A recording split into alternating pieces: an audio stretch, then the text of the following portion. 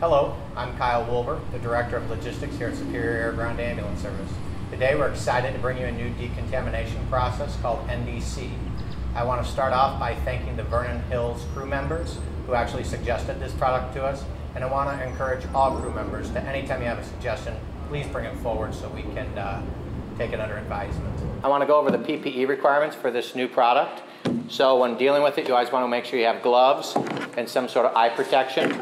We do have new bottles for this. You'll see it says NDC on the bottle. It's a green bottle. Please make sure you're using this bottle as it has all the safety markings on it. You're going to start seeing these bottle filling stations at your station. If you do not already, one will be coming. Make sure you're utilizing this one. There's two settings. There's one for bottle. There's one for mop. You can see them right here on the head of the buttons. What we're going to do is at the start of your shift, you want to take your bottle, bring it over to the bottle filling station, and just push the button, filling the bottle entirely with the product.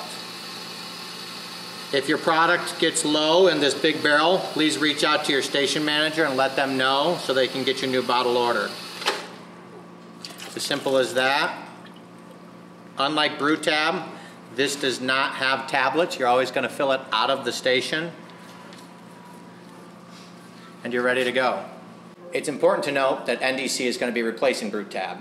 Once you guys have the fill stations, the bottles, and the training, you guys are more than welcome to move forward with the product. Few things that are different for this product. This is a 10-minute kill where BRUTAB was much faster. What that means is this product has to stay on the surface that you're trying to kill for 10 minutes. The other difference is this will kill everything BRUTAB killed minus C. diff. So if you get a C. diff patient, you have to take different precautions. How you utilize the product is you just take it in the bottle, you spray it on. Again, 10-minute kill. That means this surface has to stay wet for 10 minutes. You're going to spray it all over the back of the ambulance. For demo purposes, I'm just going to spray this back door. But whether it's a Medicar, whether it's an ambulance, whatever the piece of equipment is, keep that wet for 10 minutes. Once 10 minutes is up, you can do two things. You can take a rag and you can wipe this down. Or after 10 minutes, you can let that evaporate off.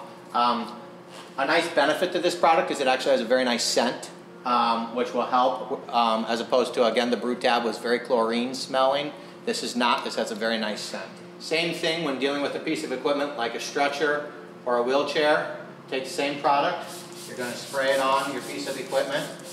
Important to note again, 10 minutes. You want this product to stay wet for 10 minutes. For demo purposes, I'm not going to.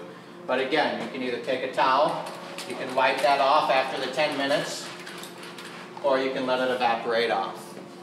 It's as simple as that. As always, we want to say thank you for everything you guys are doing out in the field. If you have any questions, please reach out to a member of management and enjoy this new product.